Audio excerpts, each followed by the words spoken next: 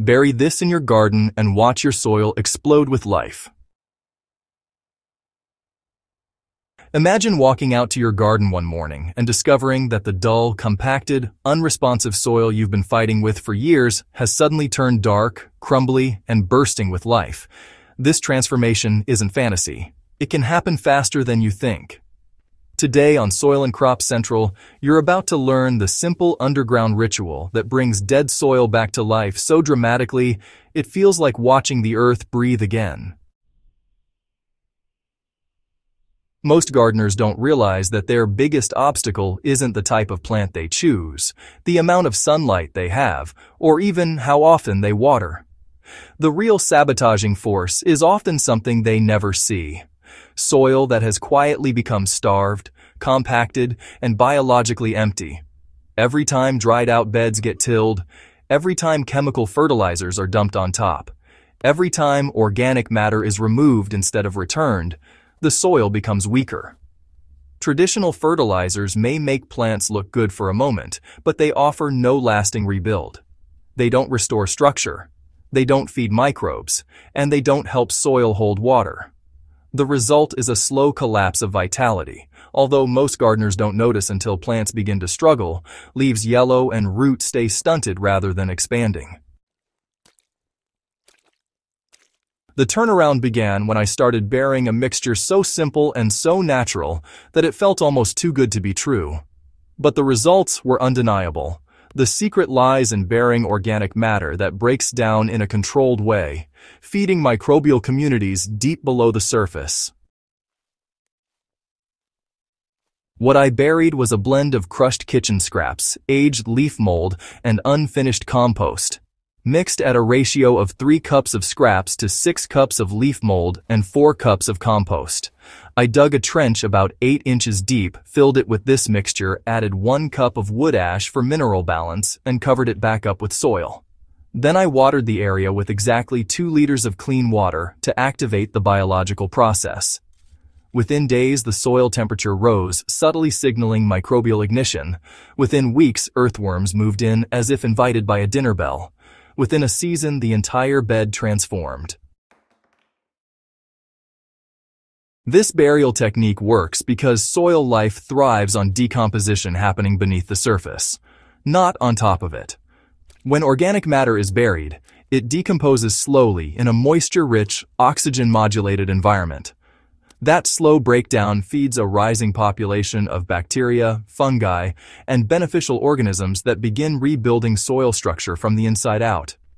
These organisms bind soil particles into aggregates, creating pockets for air and water. Nutrients are released gradually, exactly the way nature intended, making plants stronger and more resilient. It's a complete overhaul of the soil ecosystem, powered by biology rather than brute force fertilization. The visual changes were stunning. Before burying the mixture, the soil looked pale and crusted. Water beaded on the surface instead of sinking in. After the transformation, the soil turned the deep brown color gardeners dream of. It held moisture like a sponge, yet never felt soggy. When plants returned to this bed, growth was noticeably different. Stems thickened faster, leaf color deepened, and roots spread with ease. Even more striking were the microscopic differences. Samples taken before were nearly empty, showing only a few scattered microbial traces. Afterward, the microscope revealed a bustling city of bacteria, fungal hyphae stretching like threads, and tiny organisms moving through the soil like living engineers. The advantages of this burial method extend across the entire garden ecosystem. Soil improved this way begins to hold more water naturally, meaning fewer irrigation cycles are needed even in hot weather. Plants grown in biologically rich soil become more resistant to pests, not because they are protected by chemicals, but because their cellular structure and natural defenses strengthen. As soil life increases, nutrient cycling becomes more efficient.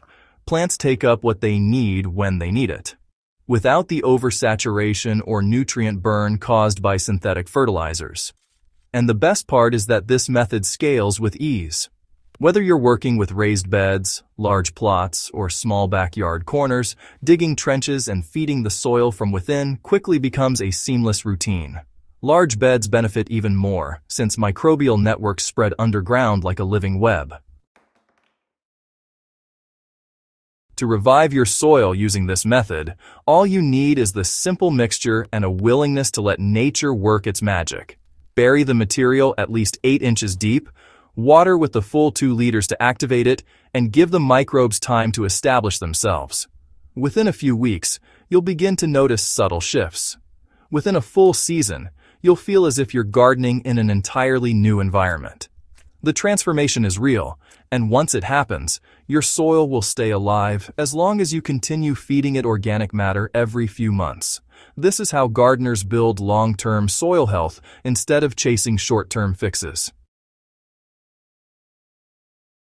So, if your soil has been dry, lifeless, or unproductive, this is your moment to change everything. The simple ritual of burying organic matter, done correctly and consistently, turns struggling garden beds into vibrant biological powerhouses. It restores the natural cycles that make plants thrive, and helps your garden become more resilient with every passing season. If you're ready to breathe life back into your soil, start today. And when your garden transforms, come back and share your results with the Soil and Crop Central community. Don't forget to subscribe, share this video, and help more growers discover how to bring their soil back from the dead and unleash the life beneath their feet.